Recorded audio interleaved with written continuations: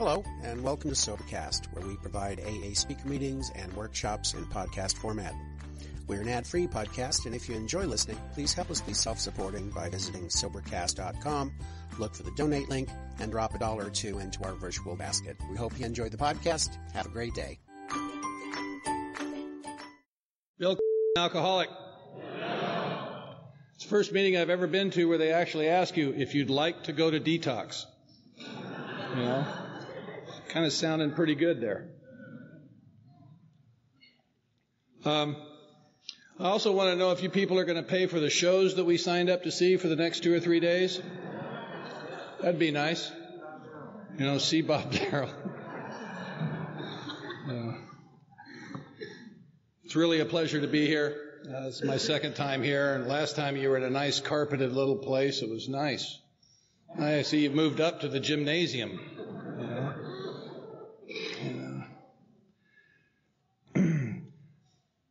Our 10-minute speaker was a real tough guy. I, on the other hand, was a pretender to the throne. I was a surfer and a biker and a tough guy. And I never went to the beach. My motorcycle rarely ran, and I was afraid to fight. But I looked really good. I had a chrome Nazi helmet for a hat, and a primary chain for a belt, and black greasy Levi's and big black boots with chains around them. I've got tattoos all over me. But I had a clip-on earring because I didn't want to hurt myself.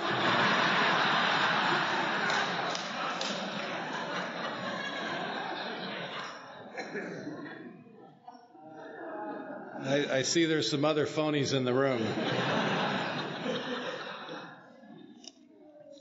I always figured if I was a tough guy like this guy, I'd be okay. And he's sitting here with me. You know? But there's some people that really need their ass kicked, you know? Don't you think? I remember one time asking my sponsor, isn't there ever a time when somebody can just say the wrong thing and you get to slap the shit out of them and not have to make amends? Isn't there a time? You know? And he looked at me and grinned and he goes, I don't think so.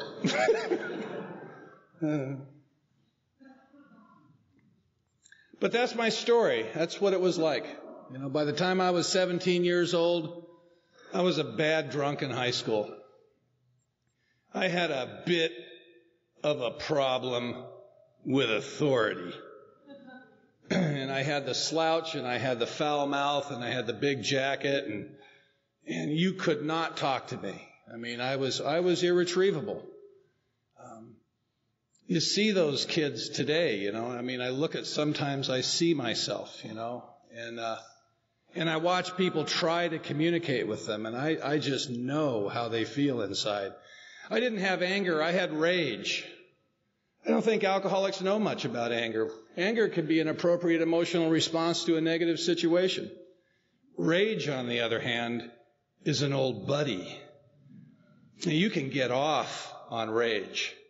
And I don't know where the hell it came from, but I had this double over, fall on the floor, bile from the stomach up into the throat, eyes bulging, veins bulging, fist into the wall, head into the wall, just pissed off at the injustice of it all. And my mother looked at that and said, there's something wrong with the boy. Because it really wasn't that bad at home, you know. I mean, I don't know where that came from. I don't know that it's really that necessary to even find out. One thing I'm pretty clear on today, that all I really need to know about my childhood is, it's over. You know? It's over. You know? And so my mother sent me to my first shrink when I was 13. I hadn't started drinking or doing anything. I'm a child of the 60s. I graduated from high school in 1965. And it was a great time to be getting loaded. You'll hear speakers say, I wouldn't trade my worst day sober for my best day drunk. I wouldn't trade 66 and 67 for anything. I mean, I think it was pretty cool. I mean, it was like, it sure seemed like it. The memories of it are just ecstatic, I mean, the road from Los Angeles to San Francisco was the road to Nirvana. Golden Gate Park was the center of the universe. And they weren't eating hitchhikers yet, so it was safe to travel, And the young ladies were discovering their sexuality, and we were helping them as best we could, I mean, stop and think about it. Stop and think about it.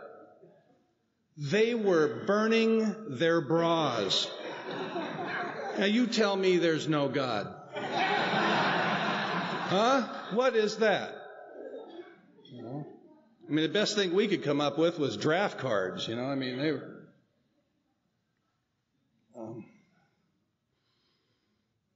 So I went to my first shrink when I was 13 because I had rage. And by the time I was 22 years old, I was in the Oregon State Mental Institution. I needed a rest. I mean, it's rough out there, changing the world, And, but wasn't the whole idea, this drinking thing, wasn't the whole idea was to have a party, wasn't it? Wasn't that the idea? I mean, the idea was to have a few drinks, get out of the house, and go to the party, have some adventures, meet her, get lucky, have a good time. Wasn't that it? I ended up naked in my living room watching religious television, taking notes. I'm having sex, menage a uno. There's no one else in the room. We're party. We're partying with Billy now. It's getting serious, So I knew guys come in and they say, well, I was just a party kind of guy. And I go, describe the party to me. That last few months, I mean, how many other people were with you, having these adventures,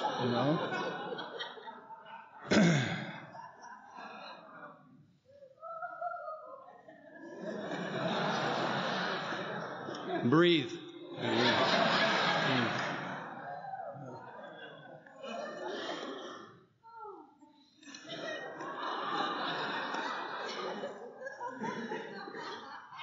So in 1966, I was at Bass Lake and the Hells Angels rolled in there on July 4th.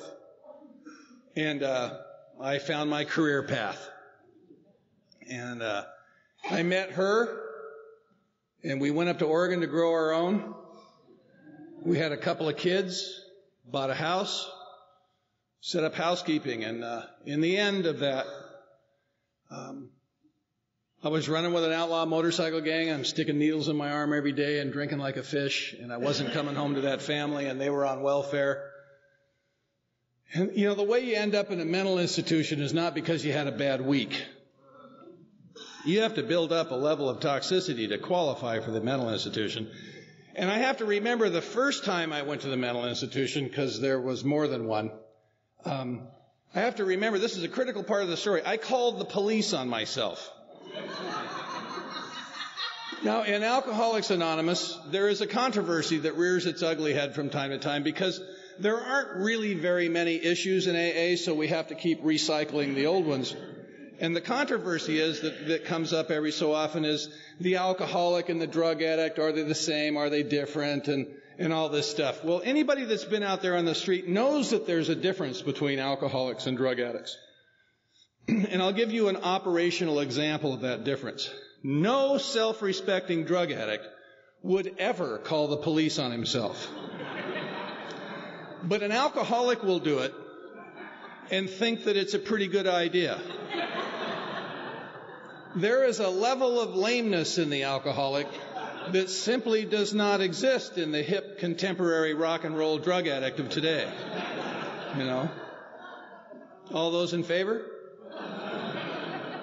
I'll call New York. So I'm in the mental institution. I lost a family, essentially. Lost the kids and the wife, and I lost a house, and I lost a couple of cars, and I lost some jobs, And I'm in a nut house. I'm 22 years old, and I'm in a mental institution, a lockdown mental institution. So the party didn't last very long, did it? And for most of us, I think that's true. You know, we all talk about, well, I drank for 20 or 25 years. How much of that time was the party happening? How much of that time? You don't need any other proof that alcoholism is physiological other than that last 3 to 5 years that you and I stayed out there. No one would consciously do that to themselves. No one. If they had any choice. Because there's no party. It's not fun. It's maintenance. It's getting through the day. You know, there's no party happening. But I was doomed to do it for another 15 years. I got out of anybody else here been in a mental institution? Oh, come on. Yeah, there's a bunch of you out there saying, well, it really wasn't an institution. They were just observing me, you know. Only those of us that have been in a mental institution know that it's not that bad. You have some sparkling conversations in the mental institution, you know. It's a great place to look for a bride. I'd like to introduce you to my wife, Karen. Say hi, honey. I did not find her in the mental institution, unless you count AA.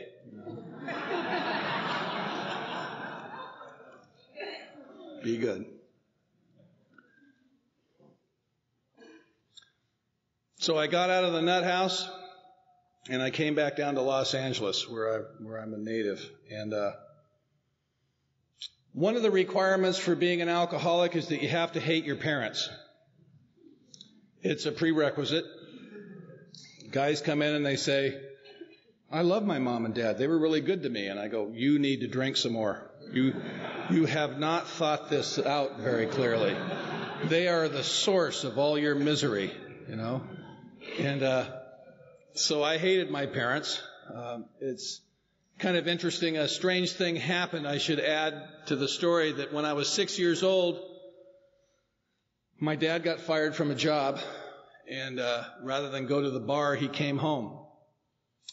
And he said to my mother, he says, you know, I need some help. And I'm pretty sure it was my mother that called AA.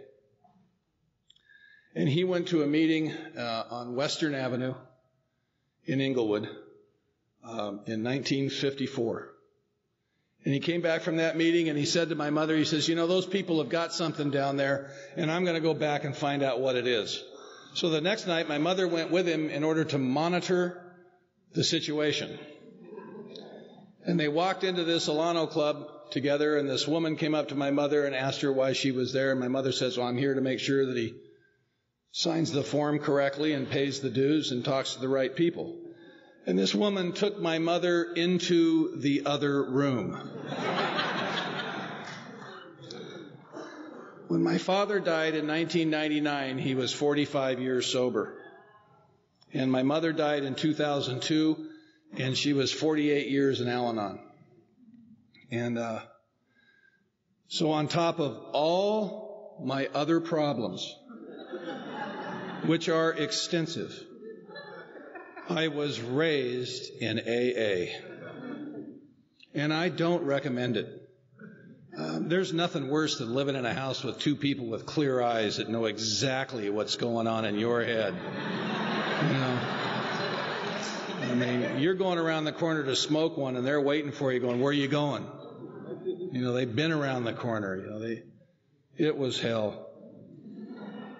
But I had been to all the potlucks and the barbecues and, you know, I mean, essentially what these people were doing back then, I've come to understand, and I don't know even how conscious they were of it, but I know to a great degree they were conscious of what they were doing, is they were building Alcoholics Anonymous on the west coast of the United States, the AA that you and I enjoy today. That's what these people were doing.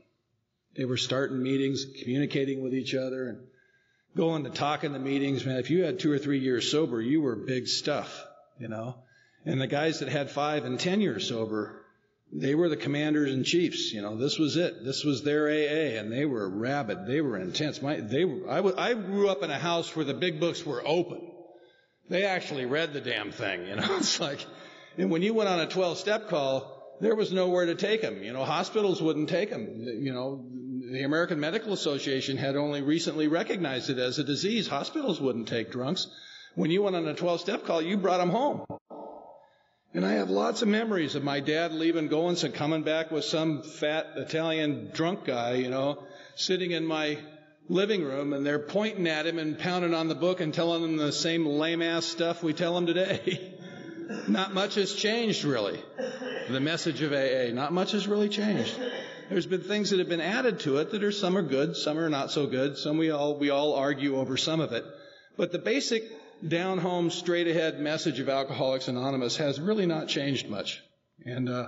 But I grew up in that house. So when I came back down to Los Angeles from that mental institution, I was walking back into the hotbed. My parents never preached to me about Alcoholics Anonymous. And when I was in that mental institution, I don't remember anybody. It was 1969, I think it was. I don't remember anybody talking to me about recovery or about AA or the 12 steps or anything like that. I mean, they may have, and maybe I wasn't paying attention, but I don't remember anything like that, And even in the mental institution, I had no intention of stopping drinking. I can't recall back at that time. I was strung out really bad, and I needed to go somewhere. I needed to be taken off the street. It was frightening out there, and I was scared. I think I got scared into that place, So I come back down here. Now, you can hate your parents, but when you need something, you can overlook certain things. And my dad let me sleep in his garage, and he gave me a job in his machine shop in El Segundo. And I tried to get normal. What normal is you got to quit shooting heroin because you can't find anybody to go along with the concept of social heroin use. It's pretty much a lifestyle, You got to quit taking acid because you got to talk to people. Do you ever notice people, regular people have conversations, one person talks while the other one does not? And then they take turns. It's incredible, And so you got to quit taking that, You can only drink on the weekends because normal people have jobs. And they go to those jobs days in a row. I've watched them do it. I swear. It's another incredible thing. The same people that are able to communicate with each other, they go to work days in a row, and they do that week after week. Painful. And when I drink, I don't show up no matter what. So if I'm going to have a job, I need to only contain that drinking part on the weekend. So what you do during the week is you smoke pot because it's green and it's from God and it's not really drugs and it's what you do in between getting really high. It's maintenance. Because I don't know about you, but there has to be some cushion in me to cushion the impact of your personality on me. Because the impact of your personality on me is devastating. I cannot do you. I just can't do it. And I need something to cushion the blow of that. Something. And so I tried the experiment of only drinking on weekends and smoking pot, and by the time 15 years roll by, I'm 37 years old, and the experiment has failed miserably. Another thing about getting normal is you got to find a woman. I can never, ever be alone. It is a group effort getting me through life. It takes a village, And that has not changed. That has not changed. I am not a standalone individual. I need lots of support. And you can find volunteers out there. Don't make al-anon jokes if you don't know what it is. But if you know what it is, you can make some great al-anon jokes. Stop and think of this. Think of the consciousness of an individual that would live with us on purpose. What are they thinking? oh, this'll be fun. You know, something to do on the weekends, you know. It's kind of like restoring old cars or something, you know, I guess. It's like a hobby. And so I met this woman. We set up housekeeping, had 2 more kids. I'm 37 years old, and I'm living in the house with that wife and those children, and I have no emotional connection to another living human being. And I don't know that. I don't know it's that bad. But I am not connected to you. I do not feel you in my life. I only feel how you impact my life. I don't feel what you feel. And I called my mother like any good gangster. You know, I called my mother. Mom. And it was just one more night, being up all night, and being in the wrong place when the paper hits the porch. You know you're not going to make it to work. You know, you feel your life slipping through your hands, you know, like sand in your hands. You can feel it going away. You know you're not a husband. You know you're not a father. You're not anything. You know, it doesn't matter what kind of house you're sitting in, whether it's a big one or a little one, or it's in an alley. It's that incomprehensible demoralization, that sense of shame, a feeling of shame, guilt, all rolled into one. And you can't differentiate any one emotion from another. It just feels like shit. One more time. It's not even a new feeling. It's the same old feeling. And I remember having that last glass of wine, and I called my mother, and I said, I need some help. And she came right over, man, before I changed my mind, loaded me up in the car, and took me to a place in Costa Mesa called Starting Point. Now, she took me to that shrink when I was 13. And I spent 1.5 years with that guy, and he helped me. And one of the things that he did for me, maybe the primary thing he did for me, is he introduced me to my favorite subject, me. That lifelong pursuit of self, of fleshing me out. And I do psychotherapy extremely well. I enjoy it. I spent several times in a mental institution. I spent 2.5 years in group therapy at one time. I've been to several psychologists for one thing or another. I've been gestalted and rolfed and primal screamed. I know more about myself than is safe to know. But it is my favorite subject. You'd love to have me in your group. I'm really interactive, you know. I mean, I get right into it, you know. I have no problem telling you secrets about myself. Matter of fact, if the conversation lulls, I'll just make some stuff up. You know, and I do it really well.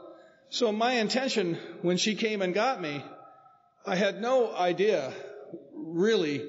I think if I remember well enough, which is hard to do, I pretty much knew I had to stop drinking. I didn't know that I was actually going to pull that off, but something had to stop. I could feel death coming up behind me. I was extremely ill. I have liver disease, and I was in trouble, you know, and I could feel it. But I needed a rest, and I needed some therapy, and I needed some attention, you know. So she checked me in this place called Starting Point. I spent 35 days in there. While I was in there, they made me wear a sign around my neck. I had to make the sign. We made it in crafts. It was a little rectangular piece of cardboard with a string that went through it, and it said, I am not a counselor.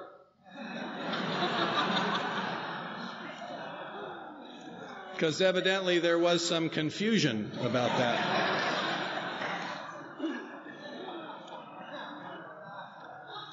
I used to help guys do their inventory, you know. I swear to God. I'd tell them, I say, put some homosexual stuff in there and makes them think you're telling the truth. They like to read about that. And you probably did, you just don't remember, you know. Well, I woke up with a couple of guys, but it wasn't anything serious.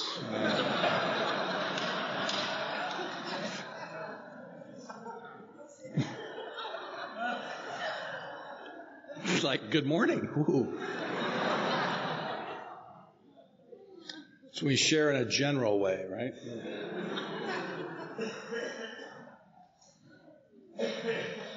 So after 35 days, they let me out. They let us out, Finally, we have to leave, And I'll tell you something.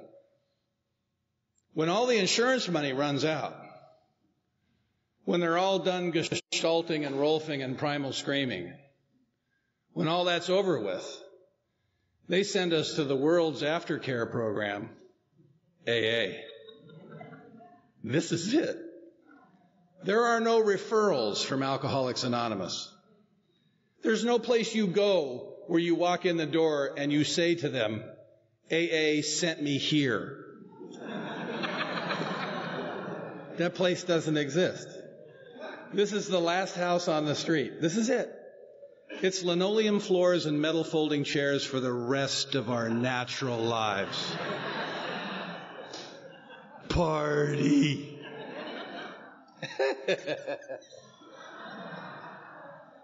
Oh, God. So I stand in the back of the room at the first meeting. I stand at the back of the room, and you're all walking up to the podium saying, I'd like to thank God and my sponsor for my sobriety.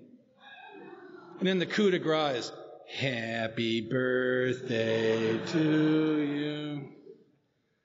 And I am mortified.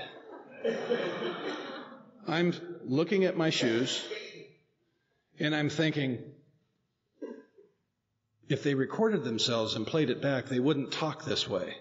I mean, I can't hear the music, and I don't know anybody in the room. I don't get it. Now, I've been raised in it. As a little boy, I can remember standing in a circle going, keep coming back, it works, And I wasn't part of it, really. I'm just hanging around I'm eating the donuts, Now I'm in my old man's club. And I've got the big disease, the other disease that a lot of us suffer from. I've got the I'm too hip for AA syndrome.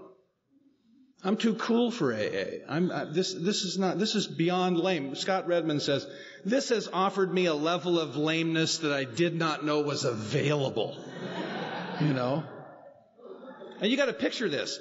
I'm fat, bald, and 40, and I think I'm too hip for AA.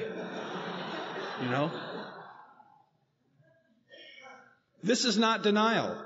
To be in denial, you actually have to know some shit. This is delusional. This is a classic example of how I see the world. I think I'm hip and I'm wrong. Now today, to me, there's nothing sadder than to watch somebody trying to be cool in, of all places, AA. This is where we get to drop all that, the cool people are still out there doing it.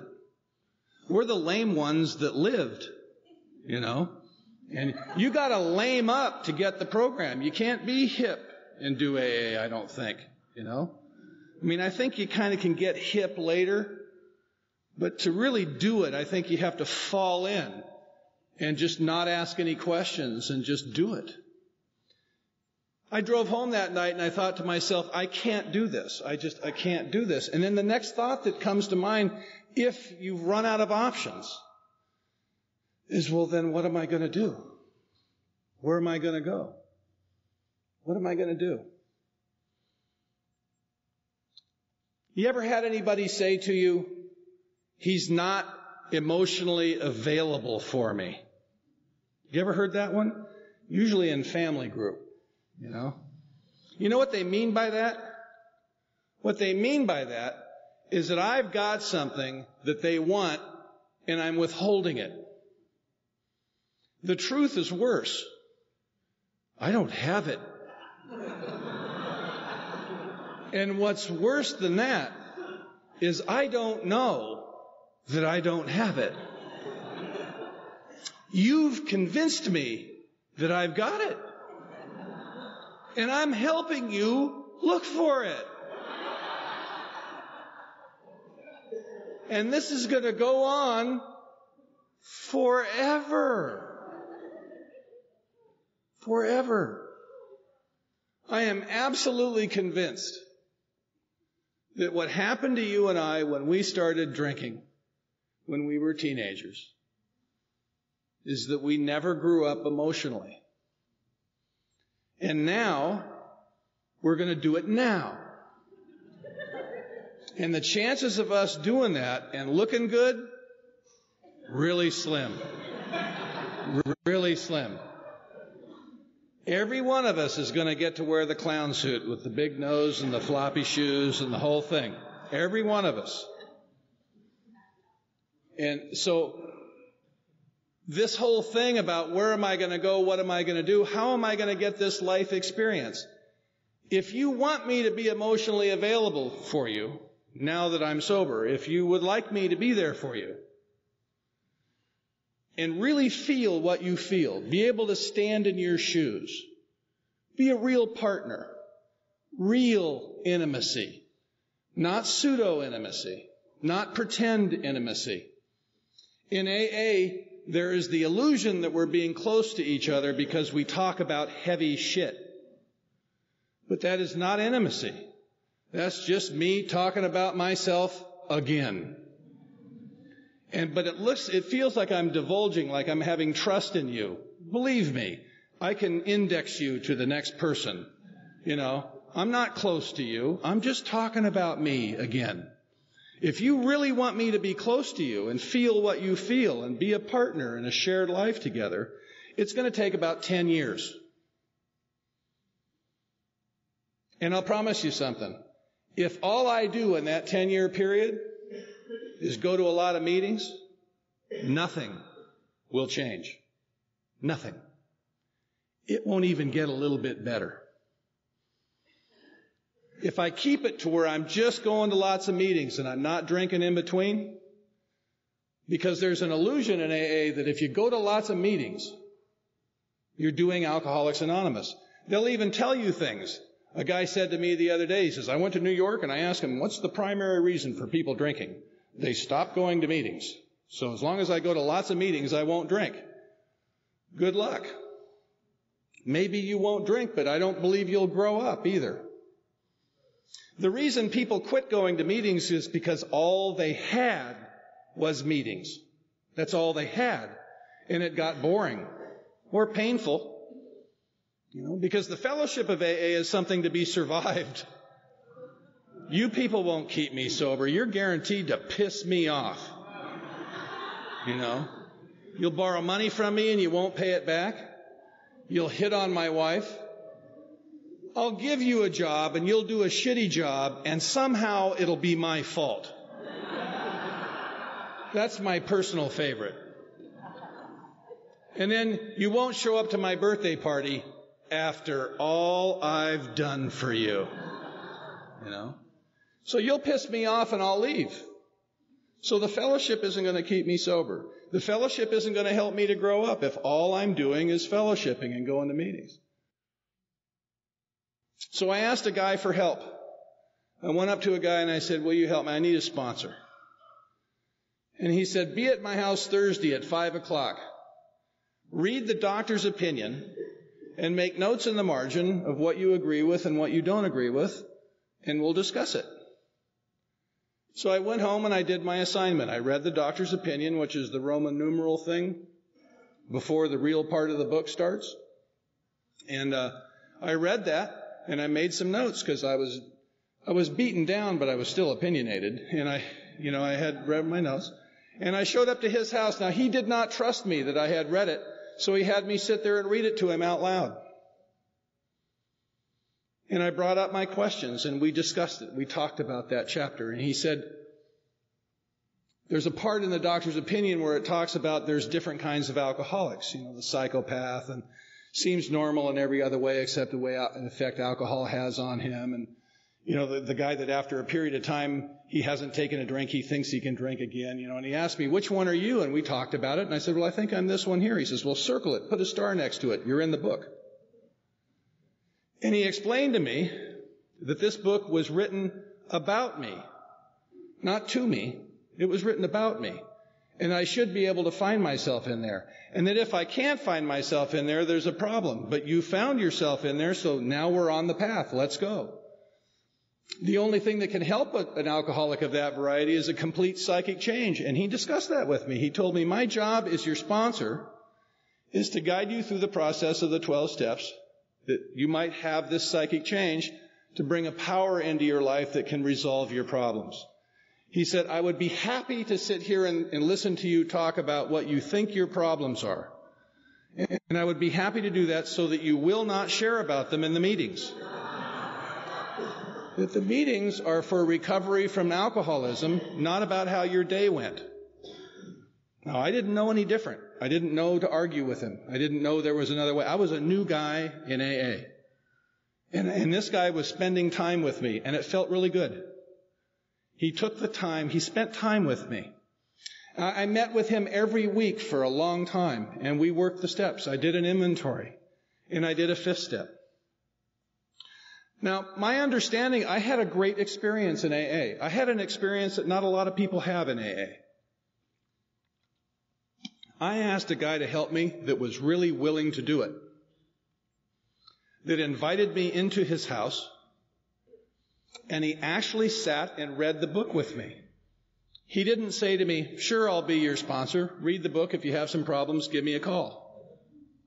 That happens a lot. And I had this experience. Now, as I'm going along in AA, I'm talking to other people, and they're telling me they're not having this experience. They're not doing that, because I thought this is what you guys did. I thought there was like a handbook or something, you know. I mean, how would I know that there wasn't, that this was, I just asked a guy and I got this help. I believe that the most spiritual thing said in Alcoholics Anonymous is get in the car. Where are we going? Get in the car. Well, who else is going? What do you care? Get in the car. And I highly recommend that if somebody asks you to go somewhere, if you're new in AA, or if you haven't had this experience that I'm describing, get in the car. Go with them. Guaranteed, it'll be weird. You know? And if you're into weird, AA's got plenty of weird, you know, and plenty to go around. It's an adventure. It's exciting. It's strange. It's odd. You know, all the people are a little tweaked, you know. They don't behave correctly. You ever been in public places with alcoholics? It can be painful. You know, it's when one of them is misbehaving, I think to myself, thank God it's not me. You know, and, but he told me get in the car. And for some odd reason, I went with him. We went on field trips visiting people in hospitals, you know. You know, we would go, he would read the book with me and we would do this inventory. What I understand about it now is that this whole idea in the first step, the powerlessness and the unmanageability, is really good news. Some people say the first step says we're screwed. I disagree. I think the first step says you don't have to manage your life anymore. Retire. Relax. Back off. You know, you're powerless. You can't manage your life. Not because you're powerless. Your life is just plain unmanageable by you. And you're not following your instincts. You don't have any intuitive thoughts. You know, you're all balled up. You're all wrapped up in yourself. Back off. I think it's good news. I've taken this workload off my shoulders. The second step then becomes a logical thought progression. If I can't manage my life, we better get an outside manager. We have got to farm this out. We got to bring somebody else in. We'll send it offshore. You know, we need a management. We need a new manager. The third step says, well, if we're going to invite the new manager in, what do we do with him? Give him the job, my life and my will. You know, let's do it. People say to me, I'm stuck on the third step. Where? Well, I have an issue with God. So do I. Well, I don't think I believe in God. Well, neither do I. Nobody really does. Let's pray. Try that one. They have no response when you do that. Well, I'm an atheist. Well, me too. Let's pray. Rock and roll. And, you know, it's like, we're not waiting for you to think well. You know? And The fourth step is the listing of the life and will. The fourth step is the list. It's the resentments. It's the fears and the broken relationships. And the fifth step is the physical and literal turning it over. You can't really do a third step without 4 and 5, in my estimation. It's like you can't do a 10th step without a fifth step. People talk about journaling and stuff. Once again, it's me talking to myself again. If I'm going to reflect on the day, I need to tell somebody what I come up with. I need to. It's like when I reflect on a day and I think, I was a really good boy today. I need to tell somebody that I think I'm a really good boy, See if there's anybody on my side, clear my thinking a little bit. Maybe somebody will say, Bill, you are a very good boy. Yes, you are, Where does that stuff come from? 6th and 7th step, 2 paragraphs in the book, you say the prayer, it's over. I am not empowered. I'm not going to fix my character defects. The principle behind those two is willingness and humility. The 8th step is I make a list of people I owe the money to. The reason I'm stuck on the 3rd step is because I'm getting closer to 9, and there's no way I'm paying back the money.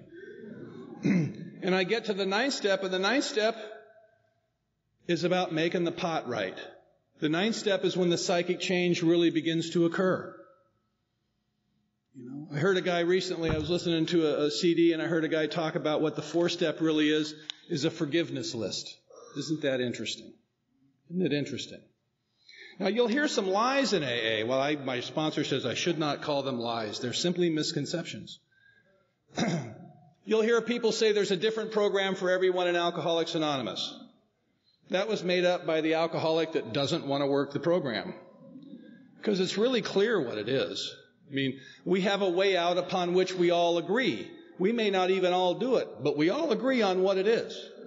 It's on most every wall that we walk into. There's only one program. I think there should be a special one for Billy, the good little boy, but there's only one program, and it's time for me to work your program. It's not up to you to adapt yourself to me to make me more comfortable. You've been your own worst enemy. Put yourself at the top of the amends list. You betcha. That'll pretty much kill you. I was not my own worst enemy. I was yours. But you were very self-destructive. Yes, but I didn't know that. I was taking care of myself. I love me. I want me to feel good all the time. I don't ever want to feel bad. Now, if I really want to make amends to myself for the way that I treated myself and the rest of the world, if I put myself at the bottom of that amends list, by the time I get there, I'll have some self-esteem. Now, the big one, the one that kills more people than I think almost anything else, the real big one, the one that really hurts us, I think, more than anything else, or it limits our growth, or it stops this maturing process, is take what you can use and leave the rest. Now repeat that. Doesn't it just sound wrong? We all kind of like it because it's a great chicken gate. But isn't that how you and I have lived our lives, all of our lives? That we took the easy way out. We took what was cute. We took what belonged to somebody else. We took all the stuff that we wanted. And anything that made us the least bit uncomfortable, we left it. I will never consciously put myself in an uncomfortable position. Now, how am I going to change if I feel that way? How am I going to change? What's going to bring about the change in me that's going to cause me to not be that way, to grow up emotionally?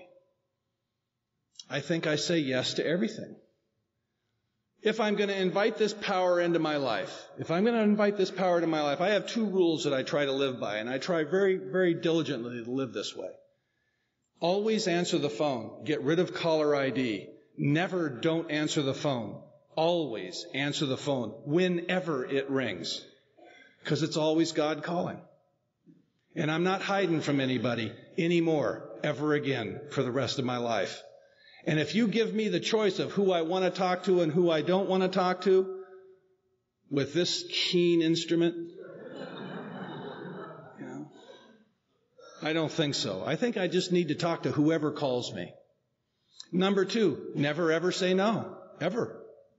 Always say yes. There are no mistakes. I'm supposed to go there. This power that's a power greater than myself, that's outside me and around me and inside me. He's now making the decisions. So how do we follow this decision-making process? You call me up, you ask me to go somewhere, you ask me to do something, you ask me for help. Do you have a few minutes? It could be any number of things. I just say yes. Now, if I do that, I will end up in uncomfortable positions. I'm in my kitchen 17, 18, 19 years ago. And I'm sponsoring this guy. And his mother's dying. And he left them with my phone number because he knew he would be at my house and he wanted them to call if she got into trouble. The phone rings and it's the hospital and they say, Al, you better get down here. She's not going to last much longer. He got up to leave, but he wasn't leaving. He just stood there. And I knew what he wanted, and I did not want to go. I didn't know this guy all that well. I certainly didn't know his mother well. I had never been to the hospital to watch somebody die, and I didn't want to go. I was afraid. I didn't want to be inconvenienced. I didn't know what to say. I wasn't in charge. I wasn't the center of attention. The list is huge why I did not want to go with that man. And I said to him, do you want me to go? And he says, would you please? Now, he has a family. He has a sister and he has a brother, but for some reason, they feel closer to us than they do their own family. What is that? What is that? I think I should pay attention to that, whatever that is. Now, maybe I don't even think I'm trustworthy, but he trusts me. He trusts me. Now, aren't I seeing myself through his eyes when that happens? He trusts me. He wants me to go with him. So I went and I walked in the room, and it was awful. She's all hooked up to tubes, and I'm nervous. He's pacing the floor, and I find a chair over in the corner, and I sat down in a chair, and something came over me. A feeling came over me, a very strong feeling. And the feeling was, everything's okay. There's nothing wrong here. Everything's just fine, Bill. It's all right. Just relax. And I got this big guy, Al. He's as big as me, and I sat him down next to me, and I held his hand, and I looked him right in the eye, and I said, Al, everything's okay. There's nothing wrong. This is the way it's supposed to be. And we said a prayer. And he's a great big guy, and he had a hold of my hand really tight.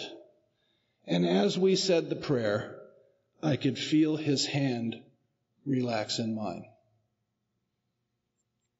That's intimacy.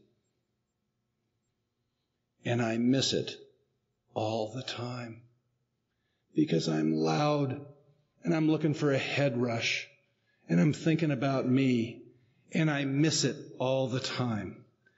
I need to be taken somewhere else where those things happen because they don't happen in my world. And I want your life. I didn't have much of a life. I need to live your life, and I need to let you take me into your world. A friend of mine had a 7-year-old son who died from leukemia. It took him 2 years. And we went to the hospital, and I was afraid to go in that hospital, and I called my sponsor, and he went with me. In the last several months that little boy was dying, we were there every day. We stood around his bed and held hands and prayed for him to die. He was in such horrible pain. And we talked to his dad, who wouldn't allow them to medicate him because he's a sober guy. And we let him scream at us so he wouldn't scream at the doctors. And the little boy died, didn't have a happy ending.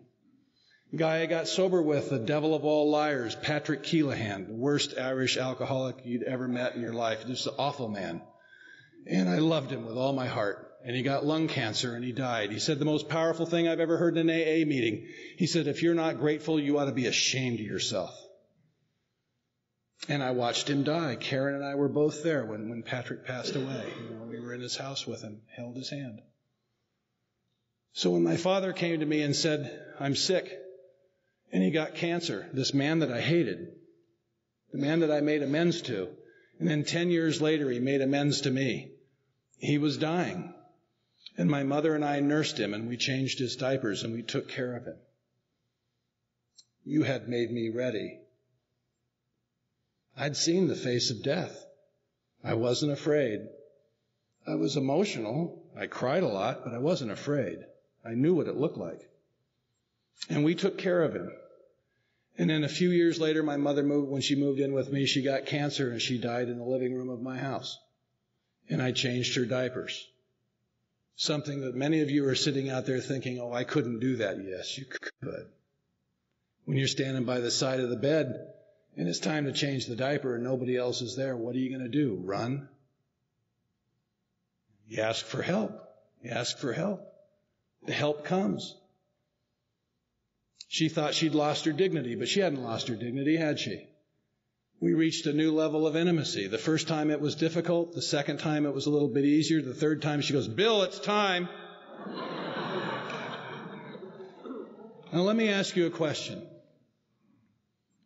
What if I would have said no to that man in my kitchen that day? What if I would have chosen not to go for any number of reasons? Well, we can't be all things to all people. We're just lay people. There's limitations on what we can do. And I just read the book with you, and if you don't behave correctly, I'll fire you because, oh my God, there's an alcoholic behaving badly, And all these things that we put, the limitations we put on ourselves, we believe that there's all kinds of different forms of 12-step work, so we don't have to do that one. Well, I'm here to report to you, it is my considered opinion after a few years of doing this work, that 80% of the program is working with other people. You want to grow up, you want to address your character defects, sponsor people. You'll run into every one. All of them. You'll run into every one of them. That when I get down on my knees and I ask God for help, that I shouldn't turn him away when he shows up. And you can bet he's not going to look like I think he's going to look like. He's going to look a lot like you, That you are the messengers. You're the ones. God lives in the space between you and I. And the closer I am to you, the closer I am to God. You're the one that I need to pay attention to. You're the one that brings the message to me. And I will go through all kinds of phases in trying to do this work, this grand obsession of trying to reach out and help other alcoholics. There is no other job in Alcoholics Anonymous. Everything else is an activity. And it's a good activity. Activities are great. It's part of being part of a community. But in the bottom line, if I really want to grow up, if I want to feel you in my heart, if I want to feel you in my breast, if I want to be able to feel what you feel, when you walk up to me and ask me for help, I will never, ever, ever turn you away. Thank you very much.